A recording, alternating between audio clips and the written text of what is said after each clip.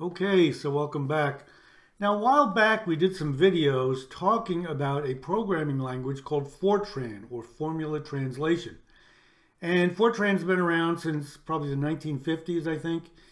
And it is used, apparently still used in a number of corporations, organizations, research facilities, and so on, in their code where it requires some very heavy mathematical calculations. And apparently Fortran is still really fast at doing certain mathematical calculations. Now, I don't know the specifics of that. It's hard to find data explaining exactly where it's really good at, but apparently some people think it's really important to use Fortran for their mathematical calculations. And we talked about some of the basics of Fortran and some of my experiences with Fortran. I started back in the early 1970s in engineering school doing Fortran on punch cards. However, since then, I haven't had much use for it, but a while back, I started looking into it to see if there's any benefit in using Fortran. And I did like 3 or 4 videos talking about Fortran and some of the basics. And we also talked about what you see here, which is installing a freestanding IDE, or Integrated Development Environment, on Windows called Code Blocks, which has a built-in Fortran compiler. And we showed you how to do that. There's multiple other IDEs that you can install. We just chose Code Blocks. And we showed how to put together a very simple Fortran application in Code Blocks. And you can see here one example where it's a very simple 5 lines of code where we basically call an external application to plot some data. And let me run this and show you what it's doing. And here is the result. And we're running an application called GNU plot. And what this application does is it basically runs GNU plot, grabs some data from a CSV file, which has time and value lines separated by commas. And in this case, we are grabbing some actual real-world data from a data acquisition device that measures over a span of about 30 minutes the electric power system frequency at a certain location. You can see here's 60 hertz, and it bounces around. We showed you how to do that so you can access external CSV files. We also showed you how to, for example, access external hardware over a serial port and gather data. We showed you how to do that in Fortran. So I encourage you to look at that. And what we haven't done is talked about what you see here, which is we actually have Fortran. We have this application that is generating a form. And if you're familiar with Windows forms, you can see this is a form and it's got some menu items. And you might say, hey, wait a minute, how can Fortran generate this form?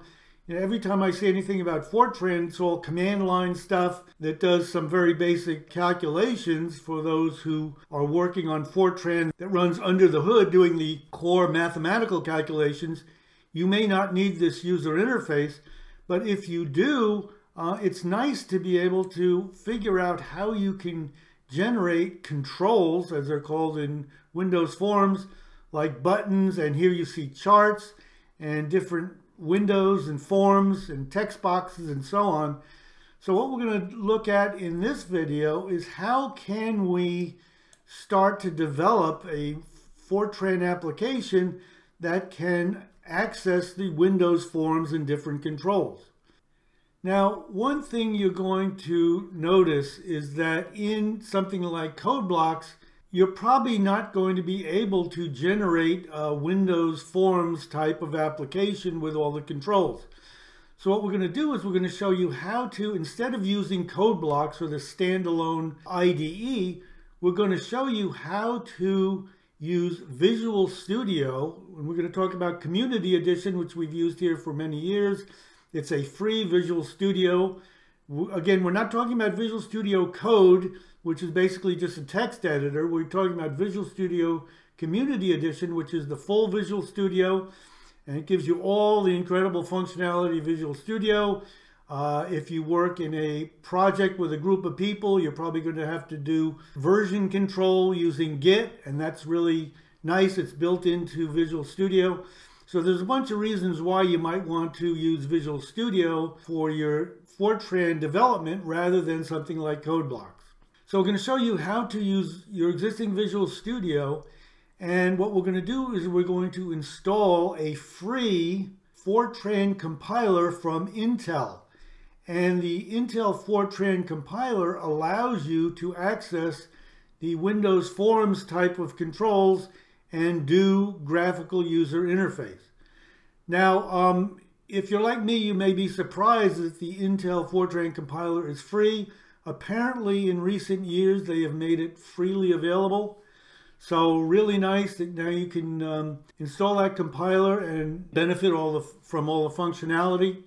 Now, also keep in mind that if you're going to be developing Fortran and Windows Forms type of applications, accessing the Windows controls like the forms in the windows and the text boxes can be really, really complicated. And they even mention that in the documentation on the Intel Fortran compiler. So just keep that in mind. It's not like you drag and drop a control and you run it and it works. You're going to have to do a lot of coding, or at least copying and pasting existing coding. And we're going to show you that it can be, like 1,000 lines of code just to bring up a form and some menu items. So keep that in mind. So now, assuming you've got Visual Studio already installed and you're using Visual Studio, the only thing we have to do is download the Intel Fortran compiler. And it's very easy to find this. Just search for Intel Fortran compiler, and it should bring you to this page, the Intel page, and the Overview tab. And there's Overview, Download, and Documentation and Resources. And I encourage you to look at Documentation and Resources if you have any problems. It's got a lot of good information there. Well, we're going to go back to Overview, and we're going to download the standalone version, and we're going to download the Intel Fortran compiler. Now, to do this, you can either do it with a paid business license, or you can do it for free. And you can see Intel Fortran compiler. We selected Windows, offline installer, download. Now, you can enter a business email address and so on, or you can continue as a guest, and download starts immediately. So click on that and you can see it's downloading. So once that's done downloading, you'll see this Intel Fortran compiler offline.exe. All you have to do is double click on that and it will go through the install process and it will integrate into Visual Studio. So really nice. So what we can do next is we can start up Visual Studio once this has been installed. And here's Visual Studio 2022. And we can create a new project.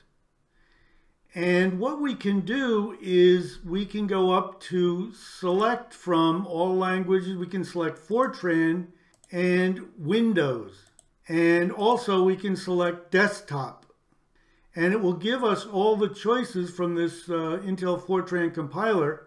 And you can see we've got standard graphics application, which sounds like it might be something we will want, but actually it's not. Also, Quick Win is a project for creating an application that supports graphical user interface, but that is a very, very limited GUI application. So I don't suggest you do that. It's basically going to give you maybe a single console window, but certainly not what we want. And standard graphics application is not what we want. However, if you scroll down, you will see SDI code, which is single interface, and MDI is multiple interface. So this is what we're going to select. We're going to use MDI, and this allows you to make multiple windows.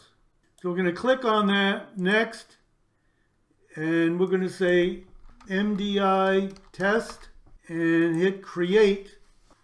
And here we have our application that basically uses MDI and this IFX.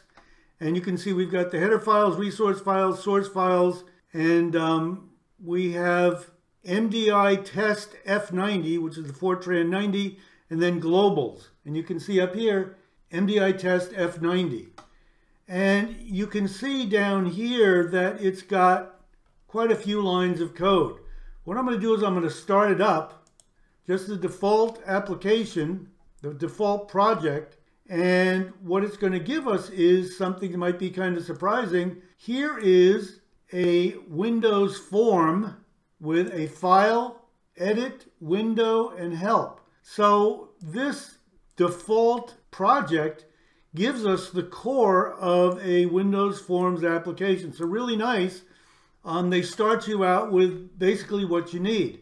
Now, the challenge is, if you look here at all of the code, if you scroll down, you will find that there is almost 1,000 lines of code here to generate that simple Windows form with some menu items, okay? So you have to get down into these handles for the windows and everything else, which if you worked with C++, for example, you know how challenging it can be, which is why when we did our C++, we used something like GUI, which makes that whole thing a whole lot easier. You don't have to get down to this low level. So keep in mind, you're going to have to, if you want to do Windows Forms type stuff with your Fortran and this Intel Fortran compiler, you're going to have to get down to these very low levels, okay? So just keep that in mind. So that gives you an idea of how to get started if you do want to continue along this route of doing Windows Forms. So now, as I mentioned, I encourage you to look at the Intel website under the Intel Fortran compiler for documentation. You'll probably find this web page, Using Intel Visual Fortran to Create and Build Windows-Based Applications. And this says creating windowing applications with Intel Fortran. You can build Fortran applications that are also fully featured Windows-based applications. So you can have toolbars, pull-down menus, dialog boxes, and other features. And it says down here, to build your application as a Fortran Windows application in the visual development environment, choose windowing application from the list of project types when you open a new project. Now, as we showed, that doesn't exist, that windowing application. So I'm not sure what they're talking about, whether this is out of date or if this is only for the paid version of the Intel software or whatever. So not too clear what that's talking about. However, if we go down here, there's understanding coding requirements for Fortran. It tells you WinMain, how to access that. And then it says using menus and dialogues in SDI, as we showed, and MDI, Fortran windowing applications. So how to create the menu, how to use the menu. When you create a new SDI or MDI application, a default menu bar is created for you. I'm not sure what they're talking about. They're talking about Visual Studio Resource Editor. So if you want to proceed with this, I encourage you to take a look at this and see maybe there's ways to generate these different controls a lot easier than having to generate the raw code. But again, take a look at this Intel website for the Fortran compiler, and it should help you to develop your code. And it also talks about, for example, creating and using DLLs, using QuickWin. We showed that QuickWin is one of the project types in Visual Studio. And again, it's going to mention that it's a fairly simple console application, pixel-based graphics, text windows, character fonts, and so on. But it's kind of very limited compared to, for example, the MDI. So that's about it for this one. I'm not sure if I'll go into any further detail on this. Really, it's so much more complicated than just using a C# Windows Forms application. I'm not sure why you'd want to do it, but it's there for anybody who's interested. So take care. Have a really good day. Thanks.